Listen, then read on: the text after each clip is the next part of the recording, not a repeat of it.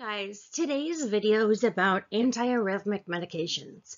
And since atrial fibrillation, or AFib, is one of the most common arrhythmias that you guys will be seeing and treating in the office, I figured that we would really focus on AFib today.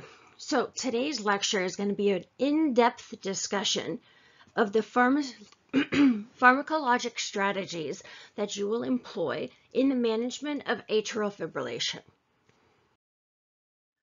When developing the pharmacotherapeutic plan for a patient with atrial fibrillation, there are two major questions that need to be answered, or two major decisions that need to be made. One, we need to evaluate the need for systemic anticoagulation. So does the patient need to be anticoagulated? And then the second question is whether you're going to pursue a rate control strategy or a rhythm control strategy. Are you going to try and convert the patient back to normal sinus rhythm, or are you just going to try and slow the ventricular rate to improve cardiac output? So first, let's just kind of introduce the prevention of systemic embolism. Patients with atrial fibrillation are at a higher risk for the formation of a atrial or atrial appendage thrombus.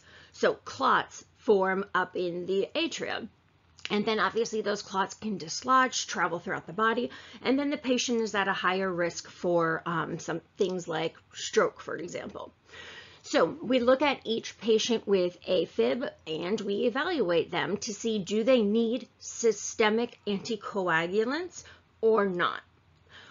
We evaluate that by using something called the CHADS-VASc score.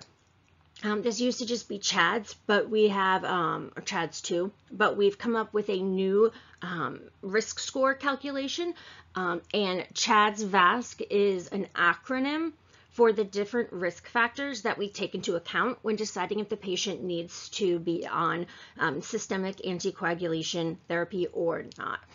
We'll look at how we calculate the CHADS-VASc score in a second, but each of the letters correlates with a different risk factor, like age, for example, is a risk factor, higher age, and then or S for sex. And then the twos are there because a couple of the risk factors, for example, advanced age, counts as 2 points for risk as opposed to just 1 point for risk. So I'll show you guys how we calculate that in a second. But we use that risk score calculation in order to determine if the person needs to be on systemic anticoagulants or not. Antithrombotic therapy is initiated in all patients undergoing cardioversion to normal sinus rhythm, whether or not that cardioversion is electronic or pharmacologic. We anticoagulate those patients.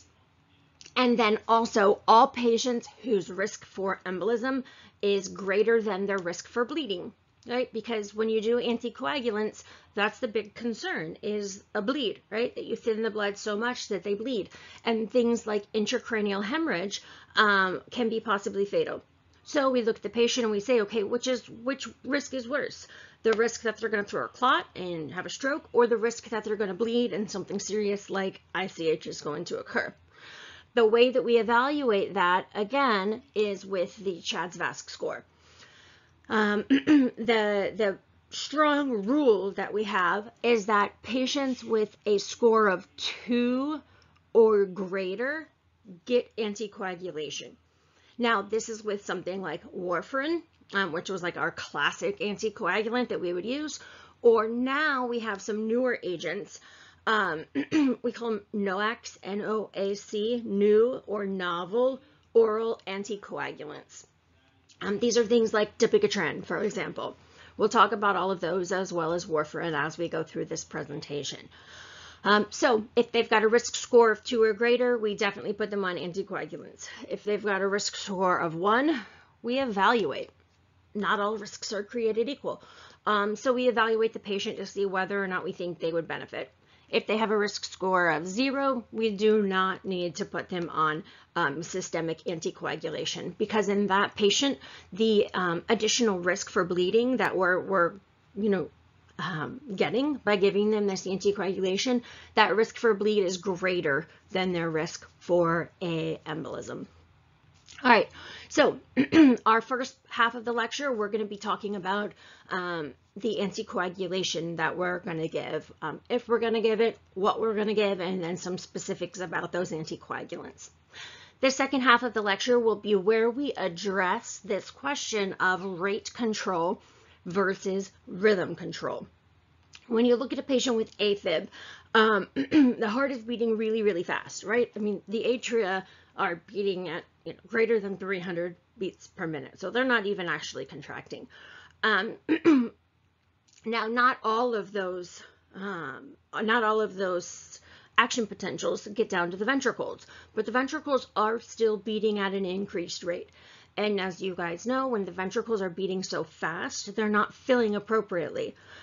So you end up with a decrease in cardiac output. Initially, control of the ventricular rate is necessary really for all patients for symptomatic improvement. So the ventricles need to be slowed to a manageable rate, regardless of which long-term strategy you choose. And then once the ventricular rate is stable, you have to decide whether you're going to pursue rhythm control, where the patients are converted to normal sinus rhythm. When patients are converted to normal sinus rhythm, antiarrhythmics can be used, so drugs can be used to maintain that normal sinus rhythm. But even if we use catheter ablation, we will use antiarrhythmic drugs prior to and after that catheter ablation. Surgery can also be used. If rate control is pursued, so if we're gonna not try and convert the patient back to a normal sinus rhythm, but we are gonna just try and slow the rate of the ventricles. In that case, what we wanna do is slow conduction across the AV node. So the atria are still going to be fibrillating. The atria are still going to be beating super, super fast. But if we slow conduction through the AV node down to the ventricles, we decrease the number of action potentials that are able to get down to the ventricles. So we slow the rate of the ventricles. And in doing so, we improve their ability to pump blood effectively. Drugs that we typically use for rate control include beta blockers, so things like atenolol or metoprolol. We use non-dihydropyridine calcium channel blockers, which include diltiazem and verapamil. And then we can also use a drug called digoxin. So first we're going to talk about antithrombotic therapy in patients with atrial fibrillation. So anticoagulation. When we're deciding on the antithrombotic therapy arm of AFib treatment, there are three major questions that we need to ask ourselves. One, should the patient be anticoagulated? Right? Just because they have AFib doesn't mean that they absolutely have to be. So we need to evaluate the need for anticoagulation. Two, which anticoagulant do I use? You don't just throw warfarin at everybody. We have other agents now that are easier to use and probably more efficacious.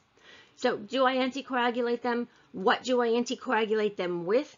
And how do I start it? Do I use a loading dose? Do I not? Do I have to bridge therapy? Those are all questions you guys should be familiar with and know how to analyze in the patient. So first, we'll talk about, do I anticoagulate this specific patient? I told you guys that we use the CHADS-VASc risk score calculation in order to decide if the patient needs anticoagulation. Remember, a score of 0 means no, a score of 1 means maybe, a score of 2 means yes, they need anticoagulation. So CHADS-VASc correlates with all of these different risk factors. So C, congestive heart failure, H, hypertension, age with 2 subscript. Age is age over 75 years old. You'll notice that there are 2 A's in this. Age is in here twice because there are a couple different age categories. Age over 75 years old is worth 2 points. That is a very big risk factor. The older the patient, the higher the risk for embolus formation. D for diabetes mellitus. S for previous stroke, TIA, or thromboembolism. This is essentially, are they more prone to throw clots? Does this patient have a tendency to throw clots for some reason? If so, that's another one that is a big risk factor. That one's also worth 2 points. And then our VASC is there vascular disease present? Then this is our second age 65 to 74. That's not as big of a risk factor as over 75, but this is a big risk factor. Again, age is a really big deal here. And then S is sex. Female patients are at a higher risk here, so if the person is female, that counts as 1 point. Now,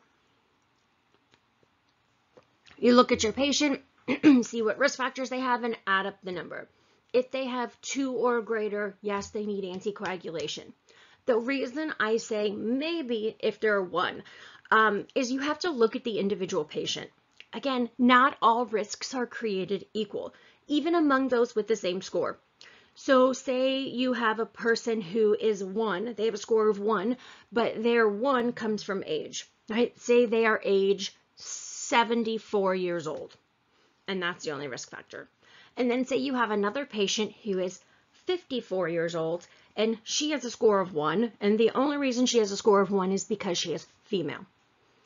Those 2 patients do not have the same risk for clot. This patient who's 74 has a much greater risk. 1, their age is almost to the point to where it counts as a 2. And again, age is a bigger risk factor than sex. So looking at those 2 patients, the female, I would not put her on anticoagulation. In that case, she has a really low risk for clot, but her risk for bleed on the anticoagulants is there. So the bleeding risk is greater. I would not put her on anticoagulants. This guy who is 74 years old, I would put him on anticoagulants. So patients with a 1, you've got to be able to evaluate yourself and use some clinical judgment. So once we decide, does this person need anticoagulants or not? If we decide that yes, they need anticoagulation, at that point we need to decide, okay, what anticoagulant do I give? Do I give them warfarin, or do I give them one of the NOACs, one of the new novel oral anticoagulant medications? This is the algorithm, again, that we would use to decide what anticoagulant to use, or if this patient is just a complex patient and we need to refer them. I'm not going to go through this in huge detail with you guys because I have the key points, the big stuff on the next slide, but I do want to provide this to you just so that you guys can go back and look at it. It's not very simple. It's not, a simple algorithm where it says, yes, try dabigatran. If that doesn't work, try warfarin. If that doesn't work, try this. Like, it's complex. So again, I have this here for you guys to look at it. We'll go through the highlights on the next slide. In general, you see up here is just the decision to start anticoagulation or not. If the risk score is 0, no anticoagulation. If it's 1, you see suggest. And again, that depends on the patient themselves. And that's going to be a clinical decision on your part, an educated decision on your part. 2 or greater, we recommend anticoagulation. They need to be on anticoagulation.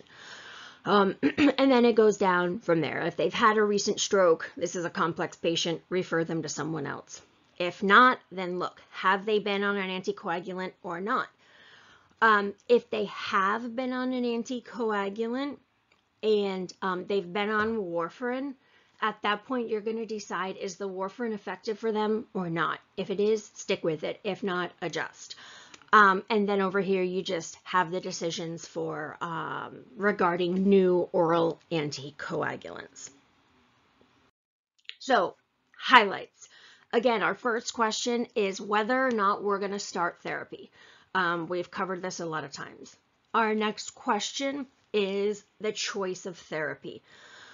Now, the new oral anticoagulants, NOACs, or they're also called direct oral anticoagulants. because they work directly on the clotting cascade. They are either like direct thrombin inhibitors or anti-10A, whereas warfarin is a vitamin K antagonist. Warfarin prevents the formation of some of the clotting factors. These other agents work directly on the clotting cascade, so that's why we call them direct oral anticoagulants. Now, when we're choosing therapy, these newer agents are recommended for most patients. There are very specific situations when we would recommend warfarin as opposed to one of these NOACs, and we'll talk about those in just one second. So again, the newer novel anticoagulants are recommended for most patients. The new anticoagulants include drugs like dabigatran, which again is a direct thrombin inhibitor, rivaroxaban, apixaban, and edoxaban. These inhibit factor 10A. Now, the pros of these agents, they are associated with better outcomes. We weren't really sure in the beginning if they were associated with better outcomes than warfarin, but there are more and more studies coming out now. And the studies overall are tending to show slightly better outcomes. Now that's fewer thrombotic events, so fewer clots, and fewer bleeds, so fewer adverse drug effects associated with these NOACs. Also, they are easier to use in most situations. They're oral meds, just like warfarin is, and they, in most situations, there's no monitoring required. Remember, with warfarin, the patients have to have their INR checked regularly, and this is a pain. And it's also kind of complex for practitioners to adjust doses based off of the INR. It's not really easy to stabilize a patient initially on a dose of warfarin. Whereas these agents are typically, they have set recommended dosing, there's no monitoring required. So they are easier to use. There's also no dietary restrictions. With warfarin, remember, patients have to have a stable intake of vitamin K because that's how the drug works. It blocks vitamin K. So if they're stabilized on a dose and then all of a sudden they, decide they're going to eat spinach salads every meal, then they're adjusting the amount of vitamin K that they're taking in, and that's going to adjust the warfarin efficacy and their INR. So these agents have no dietary restrictions and no monitoring, so they are easier to use. Cons: high cost. Cost is a big deal here. These are much more expensive. So if your patient simply can't afford it, it will not work. If they don't take it, it's not going to work. So this is a situation where it is important to be cognizant of the fact that they're expensive and not all patients can afford them. In that case, it's better to give them warfarin, which is cheap, and deal with the, the annoyance of testing and whatnot, because at least then they're taking the medication. Lack of experience. We don't have long-term experience with these drugs, so it is possible that in the future something is going to pop up that we didn't know about. And then lack of experience with prescribing. Practitioners are not as comfortable prescribing these meds, so I do recommend that you get comfortable with at least a couple of these. Get comfortable with dabigatran and then one of the 10A inhibitors. And make sure you understand how to start it, issues, contraindications. That way you don't prescribe warfarin just because you don't know about these. Another issue is lack of compliance monitoring. So monitoring the INR with warfarin, we think of it as a bad thing, right? It's annoying to have to check the INR, but it's also a good way to know if the drug is working. If the INR is not in the therapeutic range, well, you adjust the dose. And you get to the therapeutic range.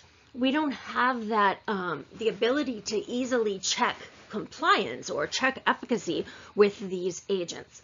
So this kind of goes along with the high cost as well. If you prescribe it and it's super, super expensive and the patients are, ashamed to tell you that they can't afford it, so what the patient does instead is takes one every 3 days instead of one every day to try and stretch it out. You're not going to know that. With warfarin, you would know. You would get the INR and you would know we're not at a good level, and then you would know to address it with the patient. We don't have that ability with these agents, so it's important to have good rapport with your patient and to really talk about it, and be cognizant of the problem with cost, and to make sure that your patient knows how important the medication is, and that the only way we're going to know it's not working is, when they throw a clot, which is a really big deal. So good rapport with your patient. These agents are not recommended in pregnant patients. In pregnant patients, low molecular weight heparins are recommended. So heparin itself and then enoxaparin, which is a low molecular weight heparin, are both able to be given to pregnant patients. All right, so I said that these newer agents are recommended in most patients. But there are some specific situations where warfarin would be recommended instead. And one situation is just if the patient's already stabilized on warfarin and doing well. If they've been taking warfarin for some time and they are compliant with INR testing, they haven't had any bleeds or problems like that, and if they are in an effective range, so the INR is in the target range greater than 65% of the time. So if you are getting INRs and they're, too low and then okay, and then too low and then okay, and then too high, that patient's not stabilized, and it's better to adjust, to change to one of the other agents. But if the patient's really stable, they're really compliant with everything, they're in the target INR range for the majority of the time, then that's okay to just keep them on warfarin. There's no need to change in that case, unless the patient tells you, I am done, I'm sick of this, I don't want to do this testing anymore. In that case, I would have a discussion of pros and cons, and they could change. Otherwise, it's okay to leave them on warfarin. You don't have to change them. Also, if the patient has a mechanical heart valve or severe mitral stenosis, you should give them the warfarin. And the reason for this is there's a lot of evidence of warfarin's effectiveness in these, or efficacy in these situations. So warfarin is recommended for these as well as for the AFib. They should not get the NOAC. Also, if cost is a barrier, again, if the patient can't afford the medication, they can't take the medication, which means it can't work. So if cost is a barrier, warfarin is a lot less expensive. It's very inexpensive, actually.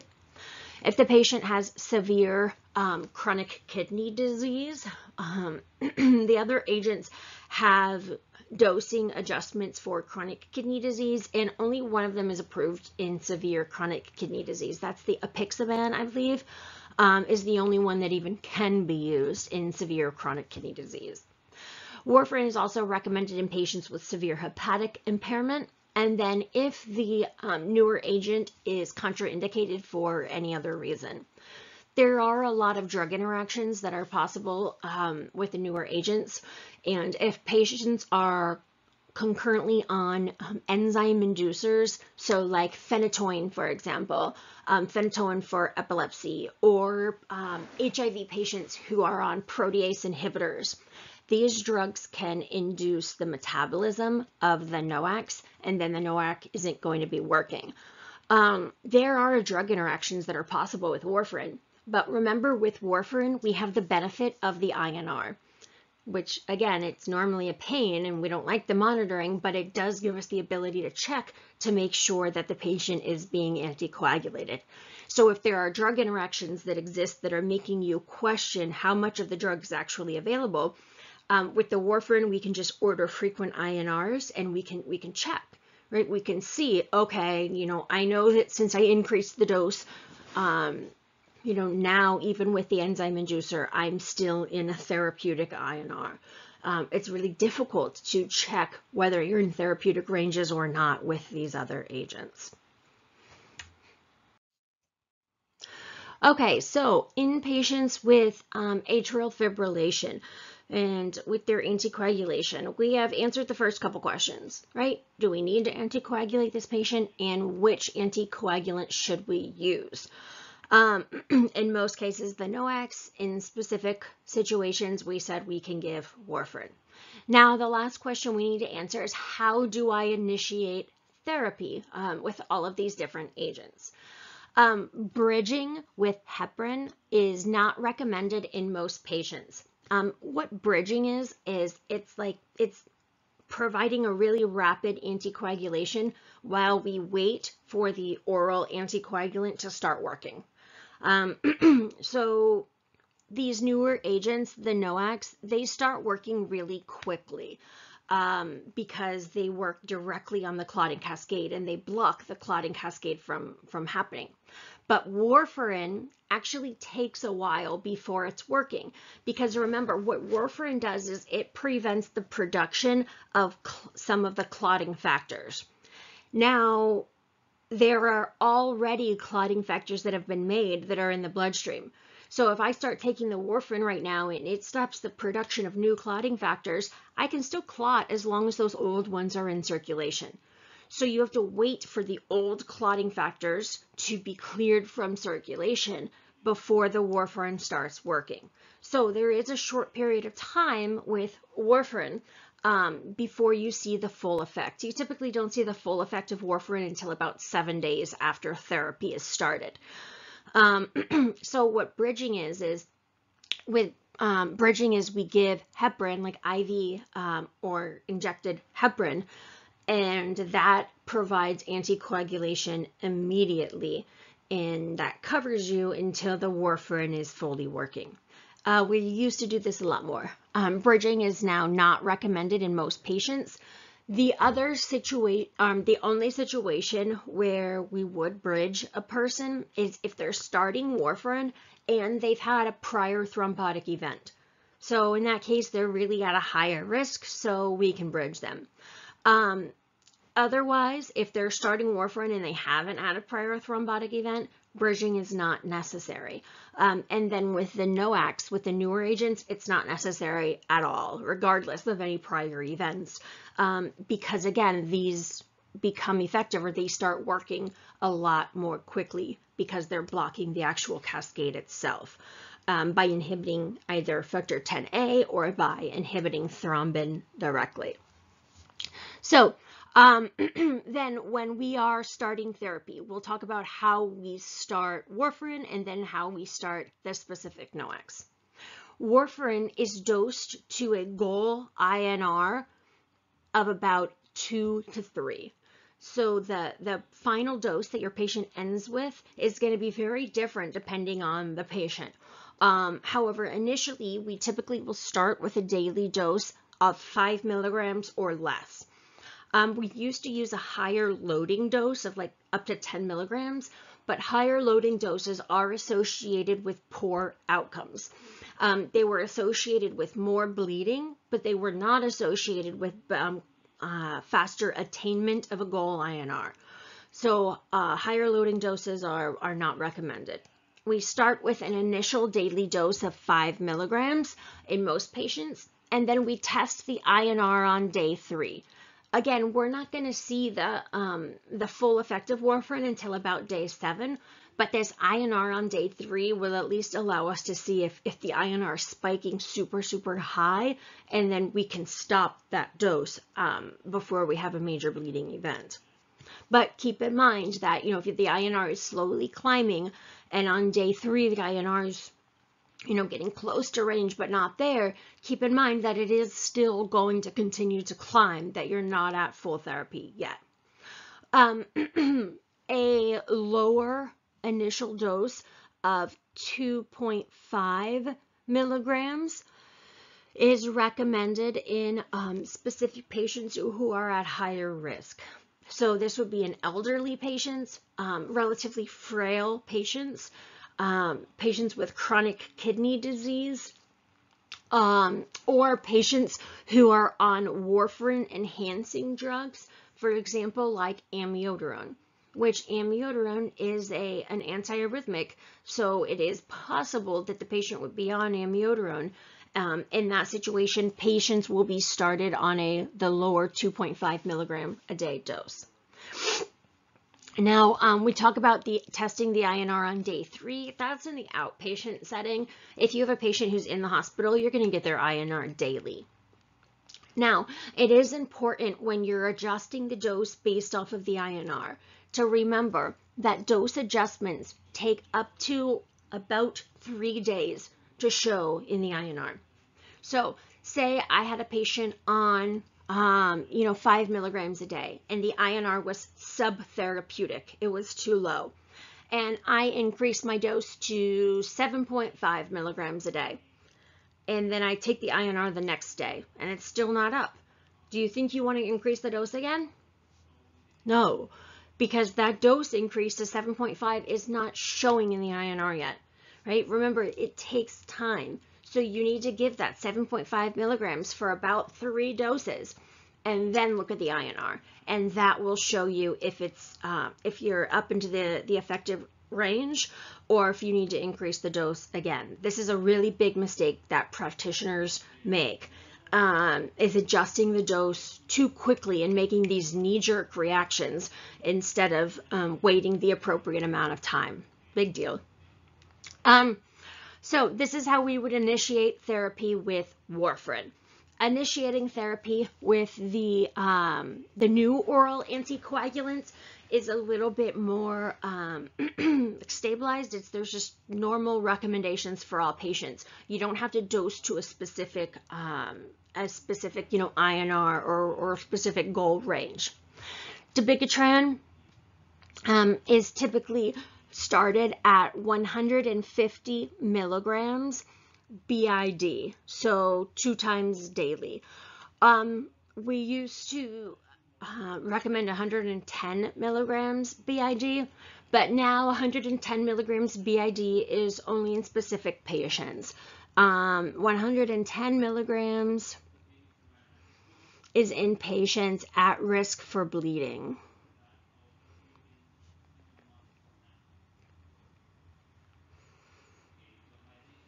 In most patients, the 150 milligrams BID is going to be recommended.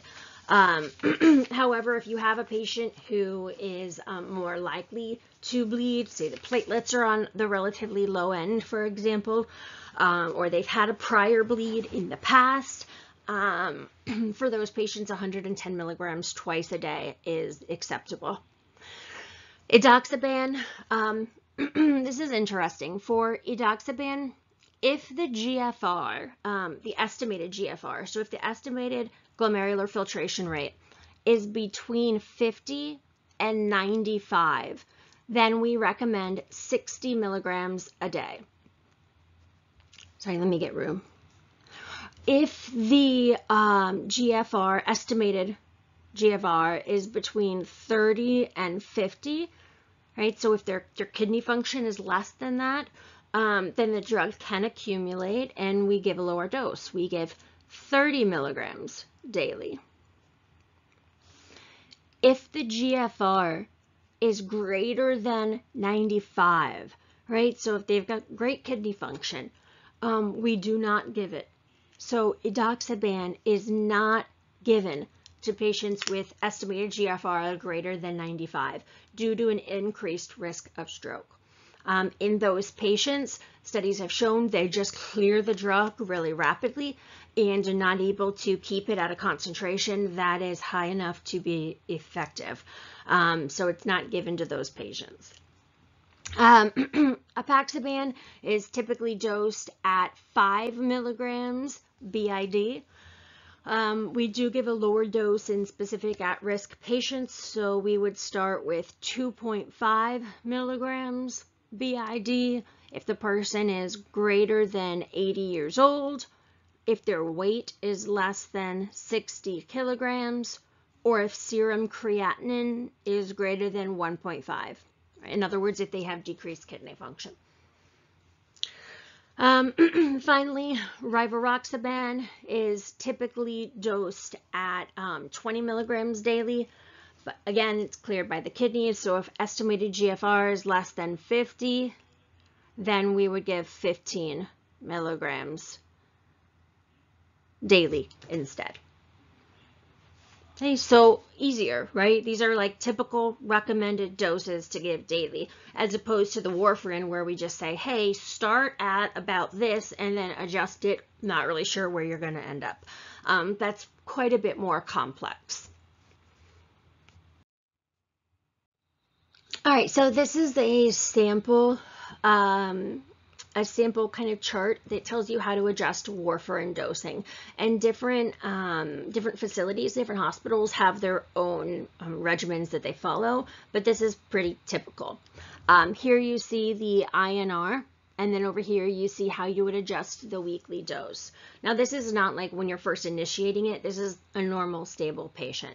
And just to kind of keep in mind, typically you would monitor INR every 4 weeks. If the person's out of range though, so if they're not between 2 and 3, then you're going to monitor the INR weekly. So you keep track of it really closely, or at least weekly, if they're out of range. So this over here, this increase or decrease by a certain percentage, this is the like the weekly dose. So this example down here is really great. So this says a person taking 30 milligrams per week. That's you add up the milligrams every day, and they're taking a total of 30 milligrams a week of warfarin, has an INR of 1.8. So if you look over here, 1.8 says that we should increase by 10% a week. So they were taking 30 milligrams a week. 10% of that is 3 milligrams. So now they need to take 33 milligrams per week. And you just divide that up as evenly as possible. So the new regimen that they said is do 5 milligrams a day, 6 days a week, and then 3 milligrams on the remaining day. Right? So that's a total of 33 milligrams a week. There's numerous ways you could do it. Another way would be 5 milligrams 5 days a week, 4 milligrams 2 days a week. So you can spread it out however you want, as long as it's spread out relatively evenly. And then you see if the INR was 2 to 3, no change. 3.01 to 4, decreased by 10%. If the INR gets higher, you hold a dose and then start with a lower dose. Hold, if it's really high, hold until the INR is between 2 and 3, and then start with an even lower dose. Okay, so this is a pretty decent chart. I'm not going to go through this detailed with you guys. It's good for you guys to read, but this is a chart that explains how you switch from one to the next if you're changing from one of the newer agents to warfarin.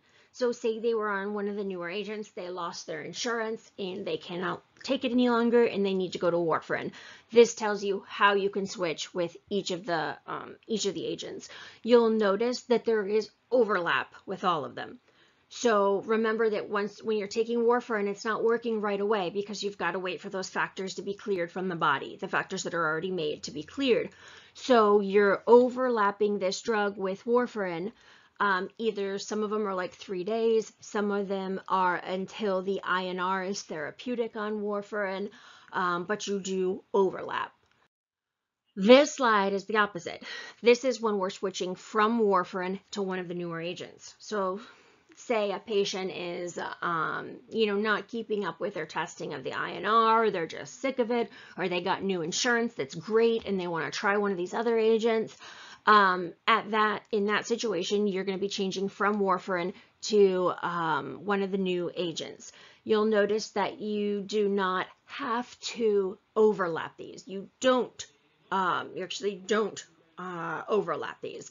In all cases, you stop the warfarin, right? Monitor the INR and start the new agent when the INR is less than 2, less than 2, less than 2.5, and less than 3. So you do not overlap when you're going from warfarin to one of these newer agents. Switching from one of the newer agents to another, you don't overlap, you just change like the next dose you take with the new one. So start the second new agent when the next dose is due. No overlap, not confusing, really simple. And just kind of to mention really quick, between these newer agents, there's not enough information out to recommend one versus the other. We don't have like double-blind or not placebo-controlled, but we don't have double-blind head-to-head trials yet to say that one agent is greater than the other. But you do see it's really easy to change from one to the other. Okay, so for the remainder of the lecture, we're going to change gears and we'll talk about the second component to treating atrial fibrillation. And this is whether we're going to choose a rate control strategy or a rhythm control strategy. In general, rate control is preferred for asymptomatic or mildly symptomatic AFib patients who are 65 years or older. The rate control strategy prevents tachycardia-induced cardiomyopathy, and it avoids a lot of the hemodynamic instability. A lot of studies show that there may be some mortality benefit to patients who are on rate control strategy, and then we do see that some patients can spontaneously convert to normal sinus rhythm anyhow. When we talk about using a rate control strategy and slowing down the rate of those ventricles, again, we use beta blockers like atenolol, non-dihydropyridine calcium channel blockers like diltiazem and verapamil, or for some patients, we can use digoxin. The goal is a heart rate less than 80 beats per minute and less than 110 beats per minute during moderate exercise, like what you would see with the 6-minute walk test. Rhythm control is recommended for most patients with AFib who are younger than 65 years of age, particularly those who remain symptomatic, and for the younger patients who require optimal hemodynamics or optimal ejection fraction from the ventricles. Rhythm control is also used if we're unable to control the rate. So if we pursue a rate control strategy and we cannot manage it, at that point we can try and convert to normal sinus rhythm. Also patients who remain symptomatic. So if we're able to attain rate control and then the patient remains symptomatic, at that point we can try to convert to normal sinus rhythm. And then again, we said younger patients who require optimal hemodynamics. So patients, for example, who are young enough to still, be athletes, be athletic, who want to remain very physically active. In this case, switching to rhythm control could be beneficial. In the notes section of the PowerPoint, I've included a link to a good up-to-date article that compares the two strategies. Beta blockers are commonly used for rate control. On the next slide, we'll talk about how we use them chronically when we're pursuing a rate control strategy. But we can also use beta blockers intravenously in the acute setting. If we need to control the rate in an unstable patient while we try and make plans for cardioversion. You don't just let the patient sit there unstably. You do try and control the rate in the meantime until you can cardiovert. And we can do that with IV beta blockers. Metoprolol, propranolol, and esmolol are all available IV. Here you see the dosing regimens. For metoprolol, we give an IV bolus of 2.5 milligrams given over 2 minutes, and then you can repeat that at 5-minute intervals up to a total of 15 milligrams. Propranolol, again, 1 milligram infused over a minute, and you can also repeat that up to 3 doses, and you give it at 2-minute intervals. Esmolol is interesting. Esmolol is metabolized by red blood cell esterases, so it has a very, very short duration of action. The duration of action is just like 10 to 20 minutes.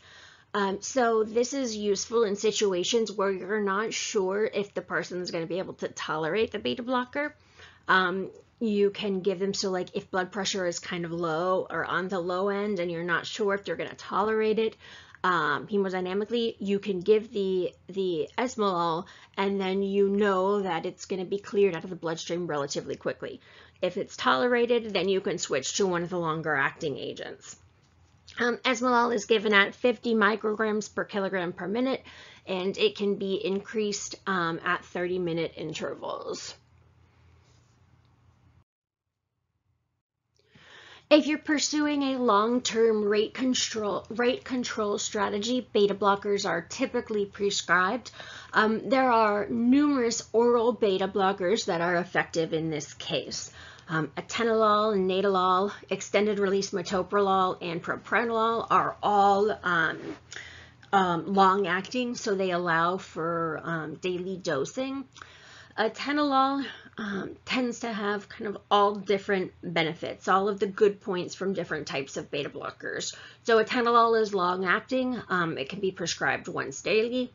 Atenolol is selective for beta-1 receptors, so you don't have the contraindication with lung issues, with beta-2 blockade. Atenolol also happens to have the least CNS or fewer CNS side effects. So atenolol is a really good choice to go with for rate control in AFib. It started at 25 milligrams daily and slowly titrated up to a goal dose of 100 milligrams daily. You can go above that though. 100 milligrams is the typical goal, but it's not the max dose. You can increase all the way up to 200 milligrams daily if needed to control the rate, to get the rate down under 80 beats per minute, 110 during exercise. A couple notes to keep in mind to help you remember from your original pharm classes. With beta blockers, you start low and go slow. Hence, you notice we start at 25 milligrams. We don't just slap on 100 milligrams right away.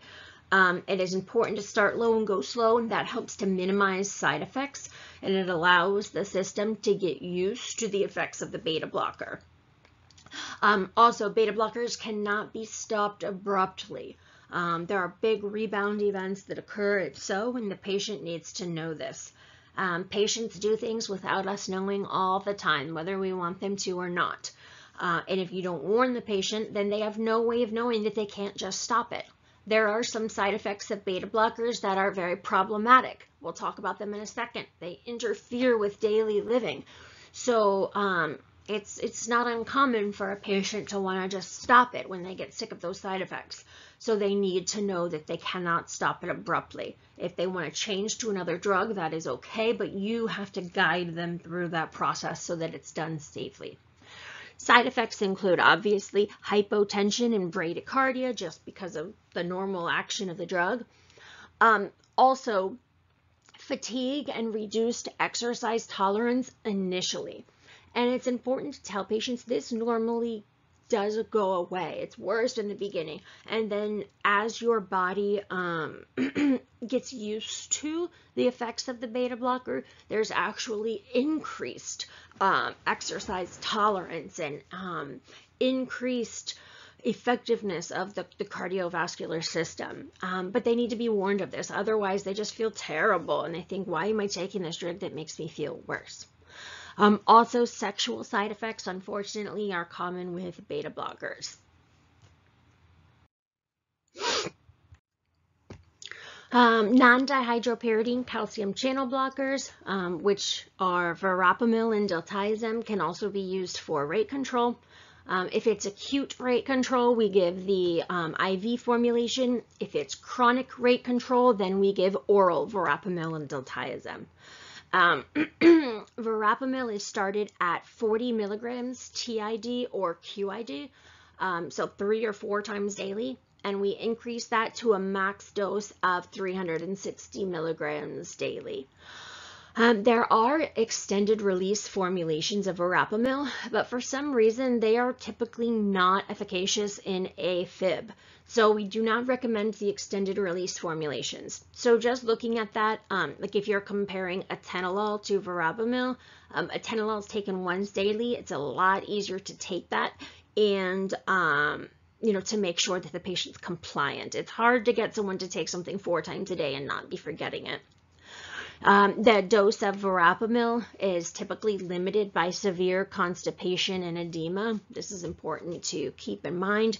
Sometimes you can't actually get to that effective dose because of the constipation. That's kind of like a standout thing. If you think verapamil, you should be thinking constipation. Diltiazem is given at 30 milligrams QID, increased up to a max dose of 360 to 480 daily. Diltiazem can be given as the extended release formulation.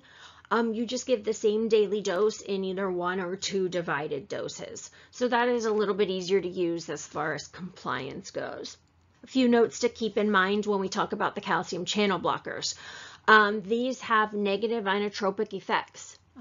Decreasing the amount of calcium that comes into the cardiac myocyte decreases the strength that it contracts with.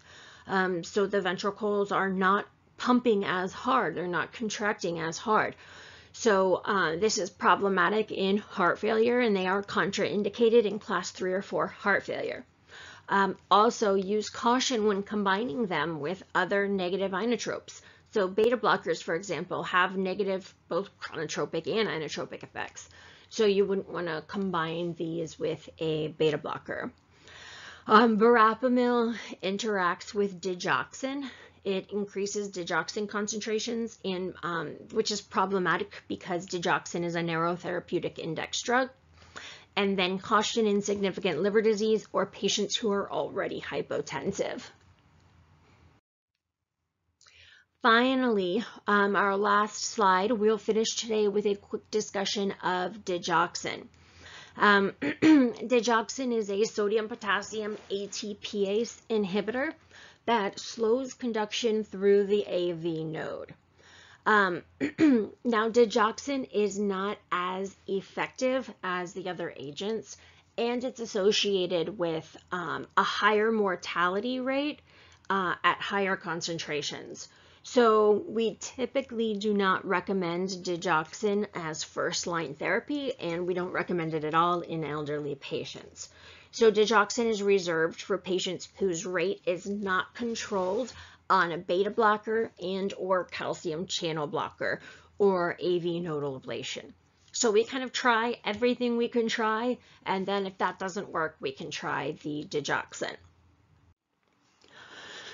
Digoxin is available in both oral and IV formulations. The typical chronic dose of oral digoxin is going to be 0.125 milligrams to 0.25 milligrams daily. So very, very small doses.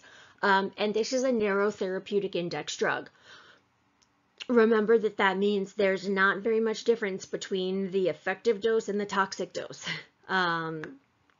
So you have to monitor it very closely to ensure that you're not getting into the toxic ranges and the fatal ranges, to make sure that you're down in the effective area, but you're not in the dangerous area. So periodic serum concentration monitoring is necessary with digoxin.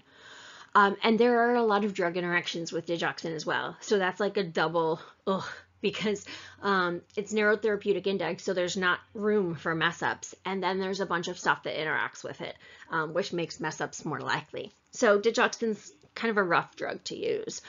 The target serum concentration is 0.9 nanograms per milliliter. That's where you want to get. It's kind of easy to adjust the dose based on the serum concentration because there's a linear relationship between the dose and the serum concentration. So say patients at steady state, right? They've been taking it, they're at steady state concentration, and their serum concentration comes back at 1.6 nanograms per milliliter. And say that, that they're taking the 0.25 milligrams dose. So if their concentration is 1.6 and we want it to go down to about 0.9, so say half of 1.6 is 0.8, that would be good. So if we want to decrease this down to 0.8, that's half, right? We've decreased the concentration by half. That means we have to decrease the dose by half. So we would want to decrease the dose from 0.25 to 0.125. Right? That's pretty easy adjustments. Not all drugs are that easy to adjust. So decreasing the dose by half should decrease the serum concentration by half because of that linear relationship. When we look at digoxin, digoxin has a really long half-life.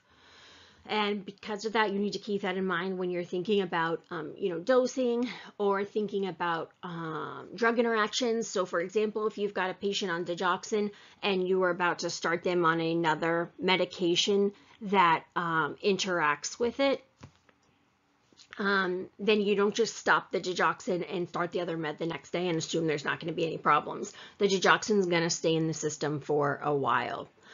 I did want to tell you guys this target of 0.9. The target for AFib used to be 1 to 2. The target for heart failure was much lower. The heart failure target was 0.5 to 0.8. However, with concentrations greater than 1, we've seen a lot of bad adverse drug effects, and concentrations greater than 1 are associated with increased mortality. So the new rate that is being recommended is 0.9.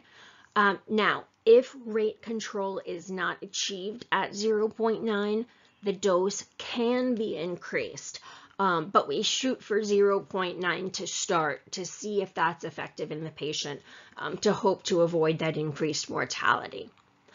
The dose for digoxin is dosed based off of lean body weight. The drug does tend to penetrate into muscle, and then dose adjustments are made in renal failure and in patients with low body weight, less than 45 kilograms.